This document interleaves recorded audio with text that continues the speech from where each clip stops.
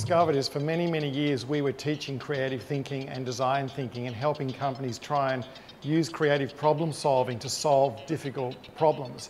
But unfortunately, many of those participants would come into the room, and when they came into the room, we'd say, we're going to use this creative problem solving method to solve a problem. And the first thing they'd say is they'd put their hands up and say, that's not for me. That's another department, or that's another mindset, or another way of thinking. And so when you use the word what killed innovation, yes, we are using a crime scene metaphor because we want to be creative. But to remove the metaphor, let's look at what blocks the innovation process. People were coming to our sessions wanting to be creative, wanting to solve problems, but had all these excuses. They might have been fear, they might have been control, they might have been pessimism, something that stopped them or prevented them being creative. And so we realized that there was no point in teaching these sessions on how to be creative unless we were dealing with the actual issues that were personally stopping them. We worked with a neuroscientist and a psychologist to try and see what's going on up here, what's happening in our brain that's blocking us being creative. We're calling them suspects, murder suspects, to be part of the theme. 7 things that we need to deal with if we want to become creative. CSI can run for small, intimate groups looking for a safe environment to have an honest discussion with actionable outcomes, through to large groups using the session as a diagnostic tool to take a snapshot of the organisation's creative thinking ability. You cannot ignore the devices. Okay. Put your hand up if you think your children are creative.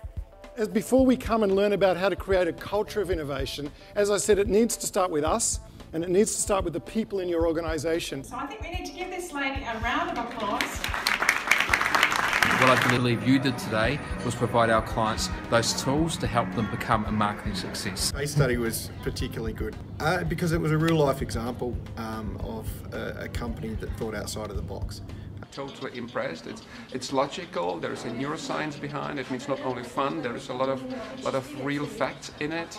Overly imaginative and overly loaded with tools and ideas. Because we put it into the context of innovation and the company as such, it makes it first more credible. It makes it more actionable for us.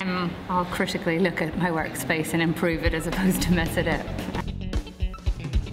The CSI programs are supported by a number of collateral, including full customised working folders, workbooks and worksheets, allowing participants to reflect and discover and walk away with actionable strategic plans.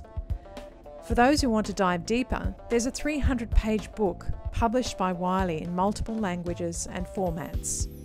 For those that want to scale, we offer licensing Train the Trainer. This is great for corporate companies who want to ingrain the sessions into their KPIs or vision, mission and values, and local training companies who can buy the license and contextualize the content to be culturally sensitive. The Train the Trainer manual comes with 500 pages of referencing containing comprehensive information about every aspect of running the session. And each program comes with CSI table kits and resources. Combined with face-to-face teaching, we can ensure the facilitators are fully equipped to deliver the material.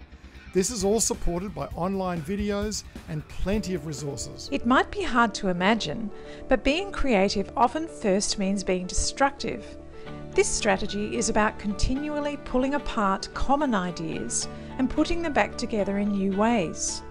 Creative ideas often come from joining two apparently unrelated ideas together. To access many parts of the brain, we need to demonstrate flexibility, which, as the Torrance test shows, is one of the key attributes of creative people. Flexibility is the skill that allows us to see problems from different perspectives. They built kites to trial designs and used a wind tunnel to test early flying machine prototypes. Given that somewhere between 70 to 90% of innovations typically fail, Agile innovation has enabled more rapid prototyping through faster trial and error. The lean startup approach to innovation has also introduced the idea of a minimum viable product,